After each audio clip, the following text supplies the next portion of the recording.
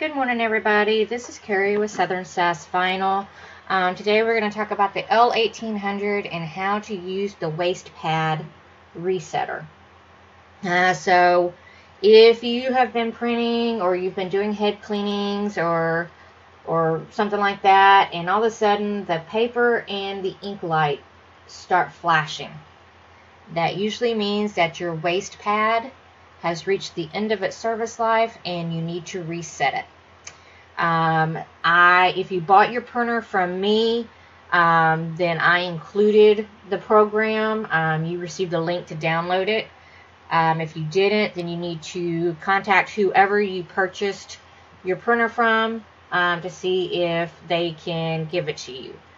This resetter is not just for the L1800, it's for several Epson printers. So let's go ahead and get started. So I have mine stored in my software, and it's under Epson Resetter. Okay, so it's an adjustment program. One thing I will say is that if you have anti-spamware or firewalls, you may have to disable them temporarily to be able to use this program. Okay, it's kind of a backdoor program. So mine, the L1800, it's already selected, so I'm just going to hit select.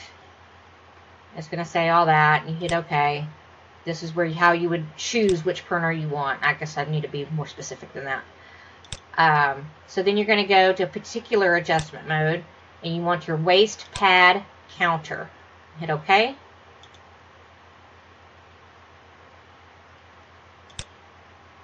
All right.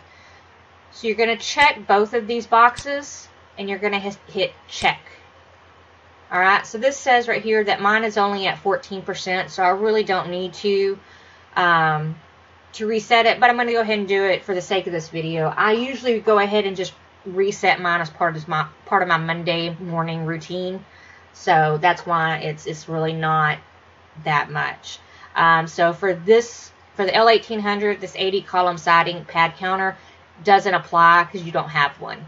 So you only need to check this 0 column side ink pad counter. Okay, so you'll check it, and this time you're going to hit initialize, and it's going to walk you through what you need to do. So here it's telling me to turn off the printer, so I'm going to turn off my printer.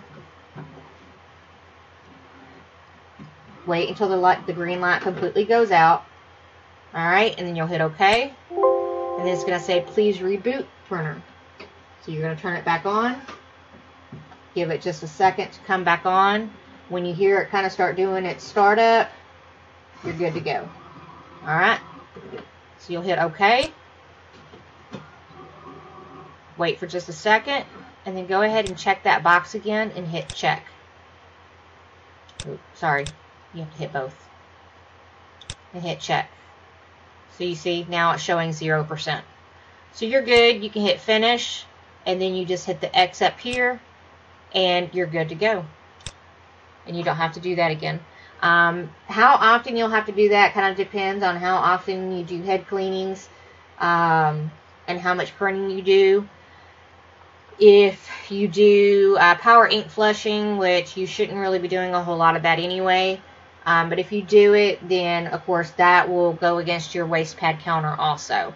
And so anyway, so that's how you set it. If you have any questions, as always, you can reach out to me via email at sassyvinylhtv@gmail.com. You can also reach me on my website at southernsassvinyl.com, and there is a contact us button, and you can select that and it'll send me a message.